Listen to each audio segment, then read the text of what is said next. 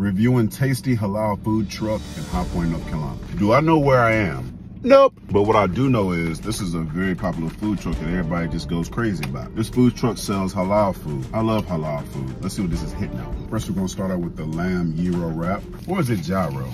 It's always a big debate. Oh yeah. Bless him. So you got this pita bread.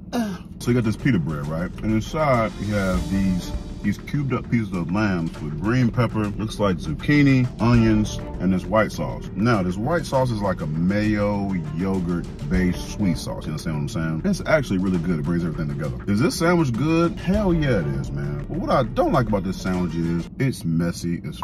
Now, I like a lot of things messy. I mean a lot. I like a lot of stuff sloppy too. But this right here is just too much. If we're judging the sandwich, it's definitely good. This is the seek kebab over yellow rice. I see why y'all been gatekeeping this place. Not no more. So they give you not one, not two, not even three, but 4 pieces of seek kebab. And obviously you get a choice of whether you want the white sauce on it as well. What is seek kebab? I'm gonna tell you what it tastes like. Now don't hold me to this. Now this seems to be a combination of a few different types of meat, right? And it seems like they also added some peppers, herbs, and spices to it. And they mounted up into a little stick that's shaped like a 5-inch, because when you bite into it, it's a little spicy, but it's tremendously flavored, bro. Let's try the yellow rice. Light, pillowy, and airy. This is the falafel of rice. So when I opened this up, I literally thought they burnt my shit. That's not quite the case, but it looks like they chopped this up and grilled it, which honestly is not a bad idea because it gives it a nice charred, crunchy taste. Falafel is one of those things to where it's either you like it or you don't. I don't particularly like it. It does have a mild green, nutty flavor to it because it is made with chickpeas. But when it comes to the taste, if you're looking for something that like really stands out, you ain't gonna get that with this. It's one of those dishes that just ain't for me. Last but not least, this is the chicken and lamb over rice.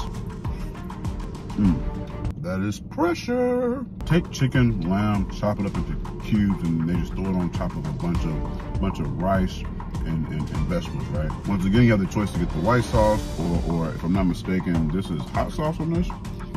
No, it's not hot. This plate alone can probably feed about 4 people. When I say they are not stingy with the portions when it comes to these type of platters, they are not stingy at all. Hey, in all seriousness, this right here gotta be one of them plates that you've got to have after clapping some cheeks. A long night of just clapping some cheeks and being called daddy, you gotta have one of these. FYI, everything that I got today only cost me $20.